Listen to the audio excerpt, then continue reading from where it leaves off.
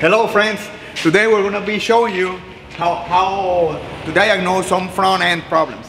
The customer brought the car complaining that when it was driving, the car was kind of going all over the place.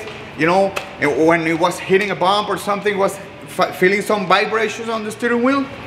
So we brought the car in, lifted up, you know, and felt all the front end components, like the ball joints, tie rods, soy bar links and everything felt good, felt tight.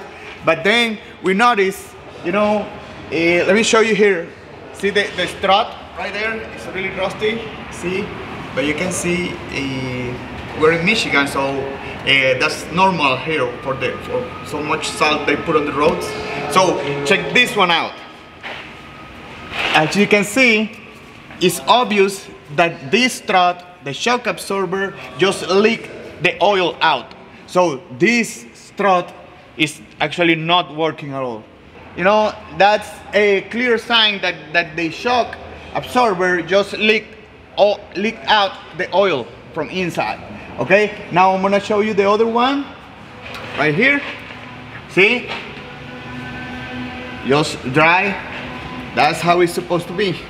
Obviously not that rusty.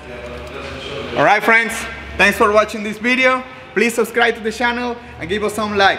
See you next time.